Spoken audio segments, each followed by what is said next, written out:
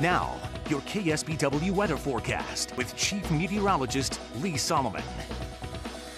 Good evening, everybody. Another warm one out there today. We did crack a couple of records, and the high temperatures, the middle and upper 70s. The beaches got in on the action too. 74 Santa Cruz, 75 Capitola, 78 in Scotts Valley. Moving inland a little ways, 77 San Juan Bautista. We also had 77 in Wattsville today and Morgan Hill. That was a popular number. All these close to records. Again, some tied, some just underneath.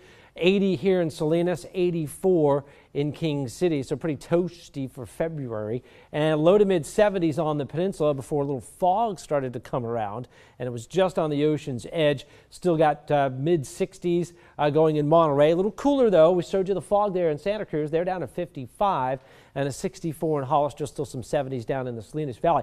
Relative humidities really tell you the story. Look at that. Stands out. 88% in Santa Cruz. That's the moist air. That's the fog coming in. Dry everywhere else with about 35 to 45% on the relative humidity. Here's that southerly surge, came up around the bay. It's really pretty cool. You can see how it kind of missed down around Monterey, so you didn't see it there. I just got into Pebble Beach and then comes northward and is just kind of getting into Santa Cruz. Just very, very marginally, though. This is not a huge decastratus offshore. It's just right along the coastline here, and you can see how it just came up along the Big Sur coastline. This is something we see a lot in the summertime after we get 2 or 3 hot days, and then we get that southerly surge of fog. So a little unusual to see it now. And again, this will continue to move northward, but it will start to thin out as offshore flow takes over later tonight. So I don't expect it to be around much tomorrow. 60s and 70s for you. Right now, still very warm out there across the state. And the only cold front is way up to the north, and we have a huge dome of high pressure right here. So this is not going to really be able to come much further south, at least not for now. We'll see another front hopefully try to make inroads into the Pacific Northwest later in the week. We'll get to that in a second. Just a few rain and snow showers out past Idaho and Montana, but even for them, not a whole lot coming in at this point. Taking a look at Futurecast, and you can see we still have our offshore flow here, so things haven't changed much for us yet. But there is a couple of, there's a couple of fronts that are going to try. Nothing certainly for tomorrow. We're talking the weekend when we may see some changes. So here's your front right here, and it's going to start to move down, and eventually by Saturday, because this is still Friday here, we'll start to see, it's what we kind of call a backdoor cold front, because it's kind of coming from the inland areas. Obviously that's not bringing us any rain. We would need a front coming in off of the ocean here to do that. So this one will cool us off, but it's not going to bring us any moisture. It's going to bring us a pretty good strong north to northwest wind though come the weekend. So we'll see temperatures drop off quite a bit. Tomorrow still very warm. It's a mix of 70s and 80s for the entire state. Even Lake Tahoe 60 degrees tomorrow. Spring skiing unfortunately in the middle of the wintertime. Light and variable winds right now. Overnight, we should see the offshore flow pick up a little bit.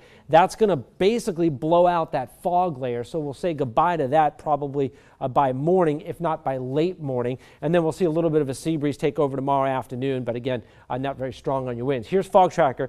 Check it out. Again, we saw that southerly surge today. That's going to kind of hover around the bay probably through about midnight. So watch your timing there. And then by the early morning hours, it's pretty much gone, again, with that easterly breeze just kind of pushing it back out over the open waters.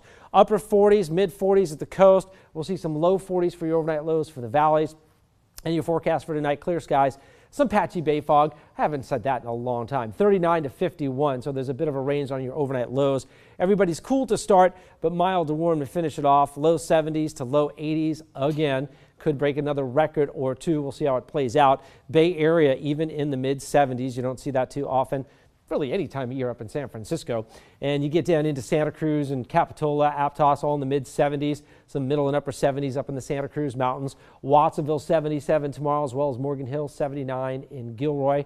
We'll equal that in Hollister. Salinas Valley, my goodness, mostly 80s tomorrow, 81 to 84 degrees. So, yeah, a couple of records might go by the wayside. Low 70s, middle 70s, Monterey, Seaside, Marina. Beautiful day out at Pebble again, and I'll have that full forecast for you coming up before the end of the broadcast if you're going to be out there for the day, because you're going to want to dress in layers. 70s and 80s, your KSBW 8-day forecast, the next 3 taking into the weekend. Hey, cooler weather finally. 62 to 72 on Saturday, still above average for most of us. Finally getting to about average temperatures on Sunday and Monday with more 50s and 60s, and we'll hold on to that through the middle of next week. Unfortunately, I don't see a lot in the way of raindrops, and your overnight lows next couple of nights, 40s and 50s.